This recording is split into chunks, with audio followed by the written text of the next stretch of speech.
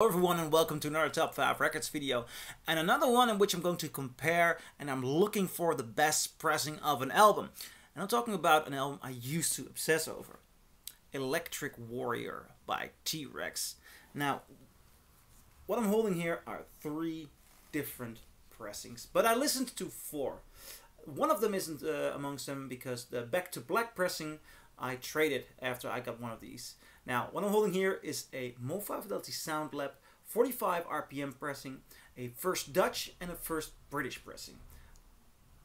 Now, let's talk about, first I'll tell the story of the first Dutch I have here. Because after I got this one, the first Dutch, which has a little gold label in here, when I got this one, I got rid of my Back to Black pressing. The Back to Black pressing is not a bad pressing, but I bought it because, well, I bought it, I just wanted to have this album on vinyl because it has so much punch, and all the digital versions I heard just don't have that punch. Now, the music on vinyl is, I believe, digitally sourced, but having it on vinyl, sound texture-wise, just added a little bit to it. Not a bad pressing, but it did not have the punch and the balls I imagined this album would have.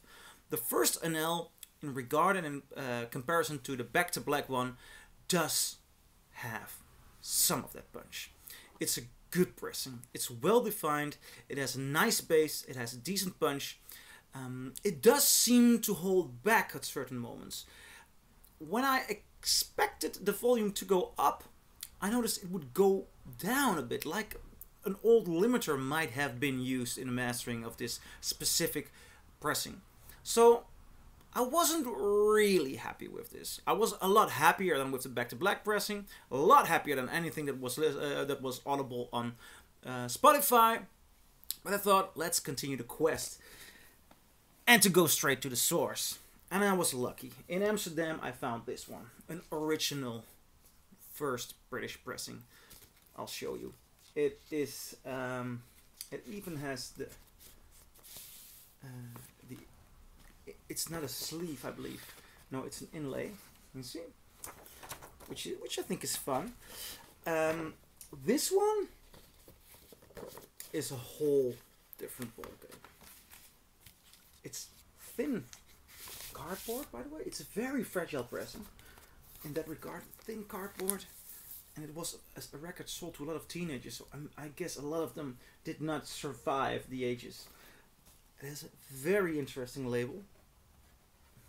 You see, with a fly on there, because it's the I believe the company that released it is called Fly Records. It says Essex Music here, but I keep seeing Fly, and everybody was talking about try to get the first UK Fly pressing. Now, this is gorgeous. This first British pressing is so much heavier. It's so much heavier. It has a wider soundstage than the Dutch one. It has more details. It has more volume. It has so much more power. The guitar on the right channel is so much more present than on all the other pressings I've heard. It doesn't seem to hold back like I had with the Dutch pressing. It is a gorgeous, wild sounding album and everything I hoped it would sound like. I mean, T.Rex can be very beautiful, atmospheric and smooth, and they get that right, they get the detail right there. But on a song like, Get It On, I mean, so much is going on. There are horns, there are things everywhere, and the pressing should contain that. It is a wild, interesting, awesome mix, and the first UK holds all that. It contains all of that, and it is just mesmerizing. It is the ultimate way to listen to this album. Well, perhaps I've said too much already, because in 2019, just after I got the first UK, the Mobile Fidelity Sound Lab pressing got released. This is interesting for a number of reasons. First of all, it's 45 RPM, so it should be able to contain more detail. Also, this album is tough to find. It's tough to find an original. So if there is an audiophile production, which you can easily buy, then you know the market is there, and it's interesting. A lot of the audiophile reissues from albums that just easily have a first original pressing around, I don't think that's such an interesting choice. This is an interesting choice because, so I'm comparing it to the first UK, but it doesn't necessarily have to sound as good as the first UK, because you won't be able to find the first UK or even a first Dutch one that easily. So it just has to be a good representation, and 45 RPM is interesting. They made an interesting gatefold. The packaging is gorgeous. The UK one has a flimsy cardboard. This is thick cardboard.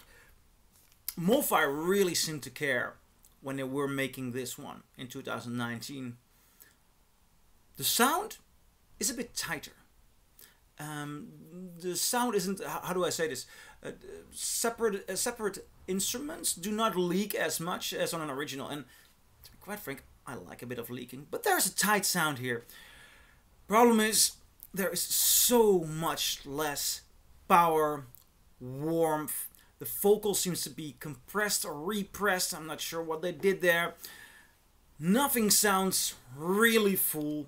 The stereo image is not as big and wide as on an original. It is lesser. I'm doubting, is this compressed?